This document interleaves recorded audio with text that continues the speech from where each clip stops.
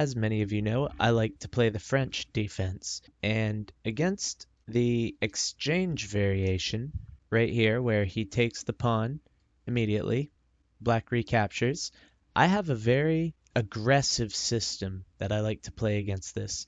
And this game is a perfect exhibition of how dangerous this can be. So sometimes he'll play d4. I get my bishop out, and then we play a little mirror chess. And I put the knight out here, and this is the move that I really like. That doesn't really get played much.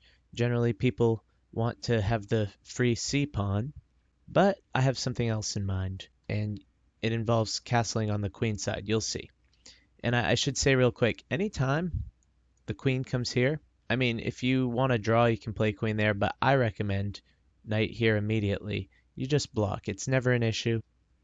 White usually doesn't opt for that because white wants to have an advantage out of the opening, and trading the queens off isn't much of an advantage. So he plays c3, just holding down the center, and we break the symmetry of the position. So now my pawn is behind the knight. His knight is not going to be able to develop to the typical square on c3. And in this position, I play knight to e7, and this is one of the key moves in this variation. You always want to play your knight to e7 and not here, because these pawns want to move. Also, you want to hold down this square, and also any checks are temporarily blocked. My opponent castles, and this is my variation. I play my bishop to g4. It's a great square for it, and then you don't have to worry about what you're going to do with this bishop. Oftentimes in the French defense, it's not that good, and I think this square here, it restricts the knight, gives him something to worry about. It prompts him to play h3, and this is actually playing into my hand.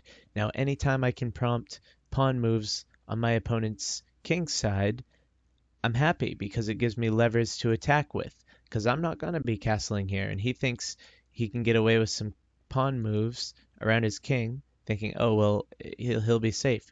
But he doesn't realize I will be castling queenside. Now, you don't force castling queenside.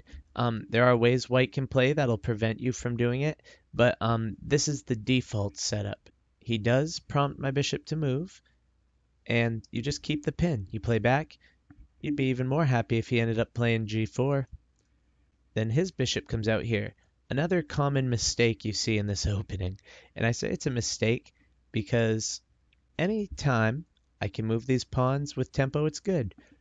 But instead of playing f6 immediately, I decide not to show my hand just yet, and I put the queen here on d7.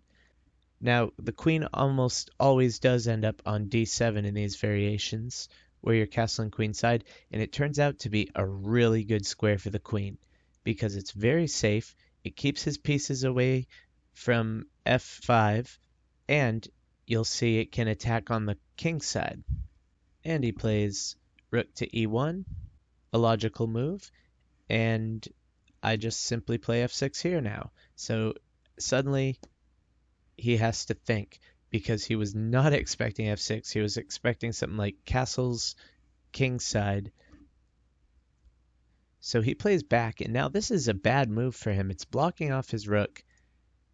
It's biting on granite, as they say, looking like a tall pawn. And I simply castle queenside now. Perfect.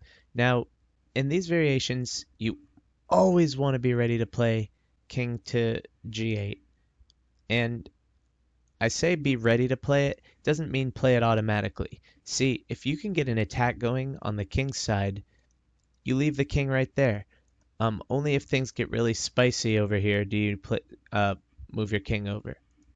And anytime you're worried about bishop skewers, do that. But in this position, I've got a knight blocking it. My queen is also there, so we're good. And he plays a very logical move before, getting his attack going against my queen's side where the king is hiding. Now, I play my knight out, and we're at a book here. Now, pretty much up until this position, I've seen either this or very, very, very similar positions dozens of times, but I play something of a novelty here. And I like this move because it's tempting my opponent to make mistakes. Now, there are a few points to this. One point is, well, winning a bishop for the knight is good. My opponent can take the knight, and then I recapture with my queen, and my queen is centrally placed in a nice square where it's not immediately exploitable. This knight is pinned. Another reason I played my knight up here is because I want to have a free square for this knight should my opponent play b5.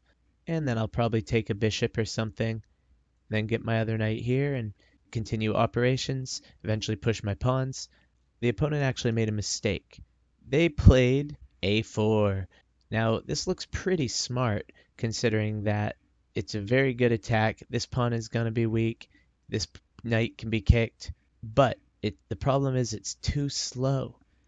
And I immediately play what I consider to be a very good move. Now, the computers, they call it an inaccuracy. It's not a blunder. It's not a mistake.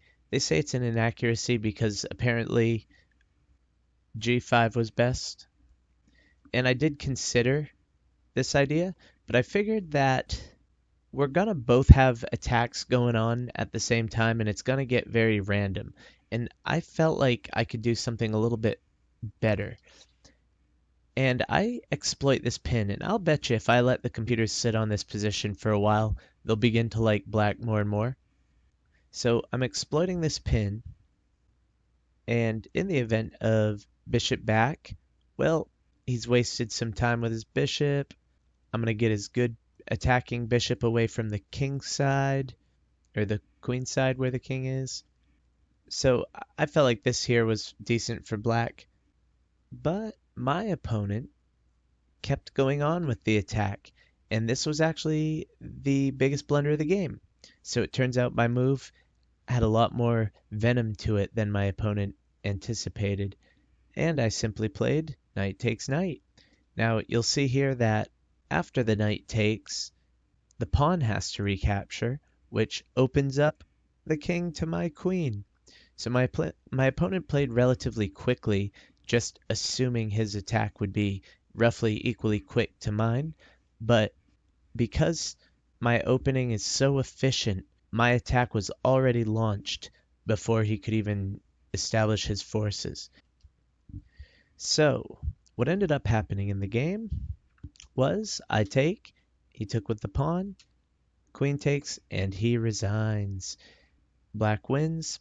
Let's go ahead and check to see how many times this opening has come up in the database. So the moves were e4, knight f3, d5, e takes, d4. So right here, this has been played thousands of times. I play bishop d6, bishop d3, then I put my knight here, he pushes his pawn, and this position has come about 247 times, according to the master database. I play my knight out, he castles, I play bishop here, and now here the main line is to play the rook over, but my opponent played this, and out of the 33 times this has been played, black wins 45% of the time, which is very good. White only wins 18.2, the rest being draws. Have a good one.